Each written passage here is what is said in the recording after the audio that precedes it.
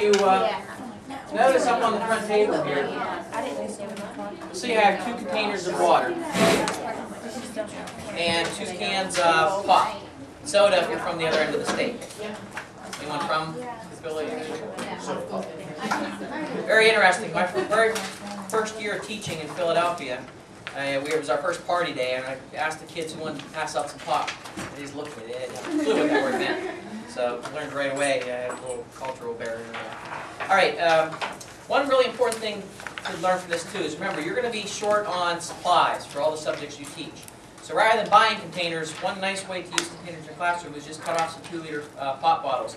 The tops then make great funnels because there'll be other activities we're going to want the kids to pour, and you can keep those for funnels. But I have 2 containers of water here, a can of Diet Coke and regular Coke, and I want you to make a prediction about what will happen to these when I drop them in this water. Will they sink? Will they float?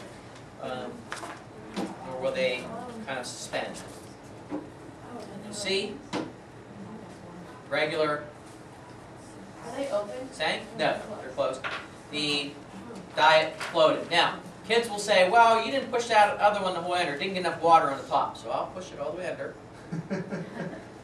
That's good, because that proves that they're using their inquiry skills. You'll see it still flows.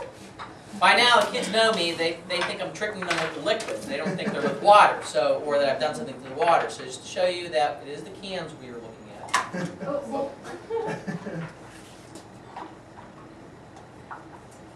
You'll see that the Diet still floats, the pop still sinks. So what's going on here? Why is this happening? They actually put chemicals in Diet Coke. Okay. Think about what the difference is. The only variable that is different here between these two things is that this contains regular sugar. This one contains an artificial sweetener. Now think about that for a minute. If you've ever seen a package of artificial sweetener, there's not very much in it.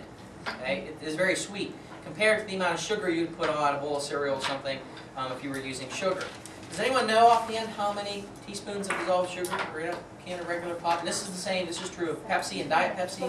Okay, you're close. You're right in that range. 9 teaspoons of dissolved sugar in a 12-ounce can of pop. Now, let's visualize that. If we put 9 scoops of sugar on a scale and we weighed it next to a little bit of that sweetener that's in that, you can see how much heavier it is.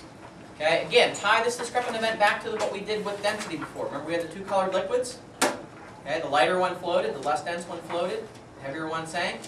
Well, what we can see here is that this is more dense, this is less dense, due to that amount of sugar, okay, than the water. Okay, so that's a big enough difference to make that one sink in water and to make that one float in water. And again, you can use Diet Ginger Ale and regular Ginger Ale, Diet Pepsi, regular Pepsi. This is true of any of the Diet and regular brands of any of these things. So not only does this tie into the physical sciences of properties of matter, density, but this also ties into what of those 8 content standards?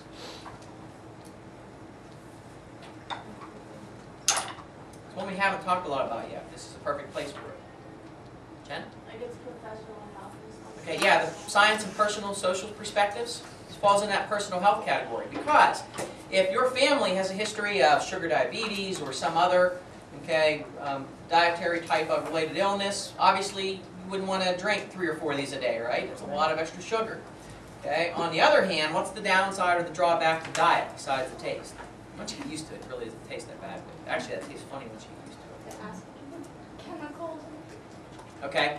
If you've ever noticed, these things have chemicals that have been known to cause cancer in laboratory rats. Okay, not in humans, but in rats. But if I had a history of cancer in my family, I would maybe consider twice drinking diet beverages. So there's pros and cons to both.